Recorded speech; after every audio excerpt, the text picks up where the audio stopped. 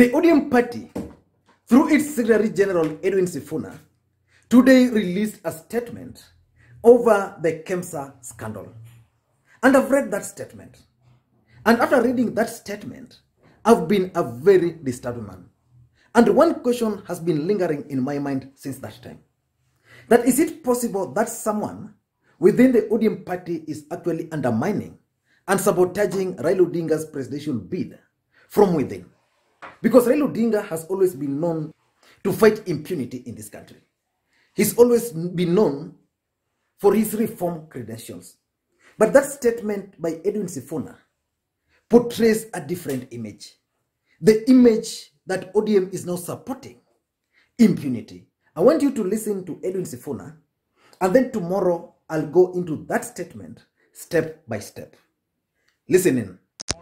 That as far as the prices of PPEs and all the COVID-related supplies go, conventional wisdom must hold that such prices were lower before COVID-19 ravaged the whole world, and that any procurement happening subsequent to that and in the current circumstances has to come at, with higher values.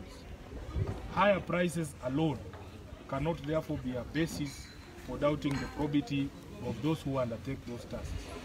It is disheartening to hear no less than a senior government official, no less a senior government official than the deputy president, go public with improper statements that at least now nobody will blame me for stealing COVID-19 funds. This statement suggests that it is okay for the funds to be stolen for as long as he is not to blame. Or even more unsettling, it expresses the jealousy of being left out of the gravy train. We have pointed out before that the deputy president's recalcitrance and lack of political emotional intelligence are a hindrance to the smooth running of government. At a time when he should help the president crack the whip on corruption cartels within government, he holds campaigns at his residence while cheering wrongdoing within government in the mistaken belief that any perceived failures by His Excellency the President will raise his dwindling political fortunes. We must ask the Deputy President to either rise to the occasion and play the role of Deputy President, or ship out and let the President work in peace. We will keep raising any concerns we have with government operations specifically related to the COVID-19 issues through the proper channels without unnecessary drama and hubris. We continue to fulfill our mandate as espoused in the ODM manifesto while remaining cognizant of our role as a unifying agent in Kenyan politics. We will therefore not join the blanket condemnation bandwagon, but will keep probing and defending the right of Kenyans to get government services efficiently and at the right prices.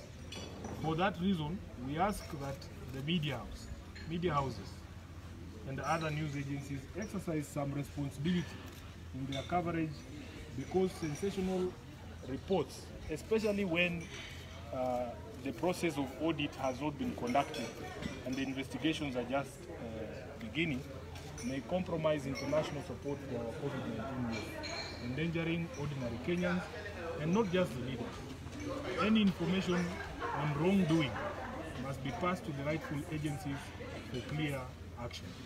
One of the things that must be very clear to everyone is that initial reports of wrongdoing can come from any source. It is very well possible that some of the claims that we are hearing are originating from people with vendor interests within KEMSA. It is our position as a party that it would have been best for the procurement of all COVID-related items by KEMSA be subjected to an audit, and that from that audit we can see recommendations for investigation and prosecution for certain individuals. Because it is only an audit that can ascertain the veracity of some of these claims. This is not to exonerate anyone who will be implicated in any corruption if they are found to have been involved in any corruption. All we are saying is that we have men and women working within these organizations, careers that are being threatened, careers that are being ended. I believe that in any organization there might be one or two bad apples, but blanket condemnation is what we would like to discourage. So we are calling for an audit prior to those investigations, because investigations before an audit presume criminality where an audit has not established the fact. That is all that we would like to say, and I will take any questions in the end. In other words, you're in a way discrediting the story that was done by NTV. We are not discrediting the story. We are saying that as responsible media house, you can do your work, but it is for the government agency to realize that media reports alone should not be the basis of investigation. We believe that if we wanted to get to the bottom of the issues at KEMSA, and we believe we want to get to the bottom of the issues at KEMSA, criminal investigations should be preceded by an exhaustive audit, because as I've told you, there are many interests in this matter scale.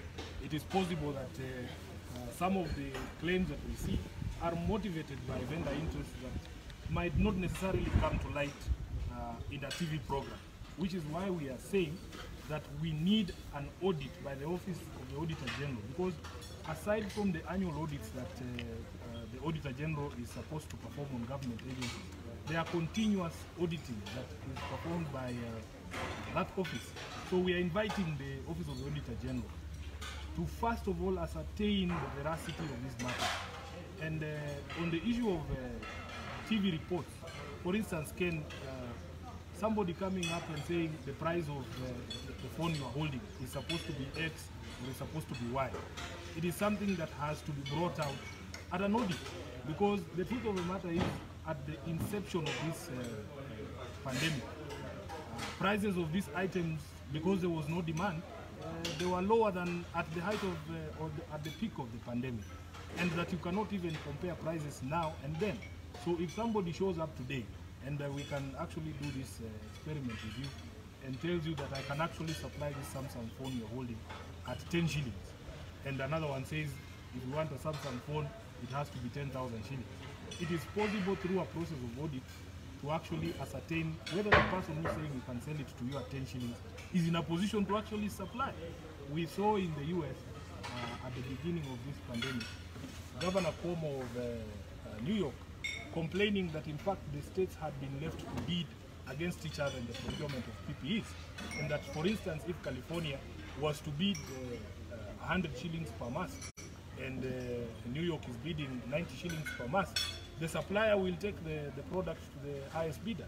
And he was actually proposing for a central procurement by the federal government to remove that situation where the counties, the states are bidding against each other. So what we believe is that a proper audit by the Office of the Auditor General will bring out all these facts, and then in that audit, if there are criminal proceedings to be taken, it will be on the basis of the audit and not bringing the cat before the horse by starting by criminal investigations. In other words, what the Secretary General is saying is that first of all, we thank the media for being a whistleblower, but you can't conduct prosecution on the basis of a whistleblower. I think the whistleblowing is to direct you to check whether there is a problem or not. And then there are agencies, starting with the Office of the Auditor General, that would now be able to bring out evidence upon which prosecution can be done. I think that's what we are saying.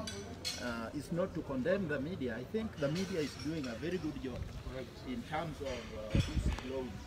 But sometimes we are prone to cheering mob justice.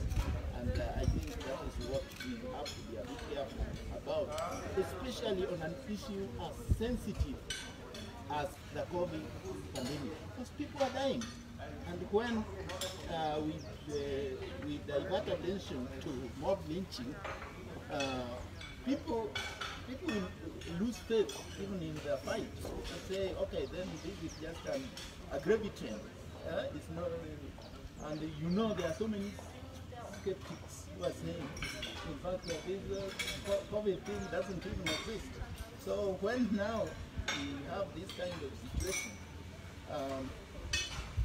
acting on inconclusive evidence, then we compromise our war against the pandemic.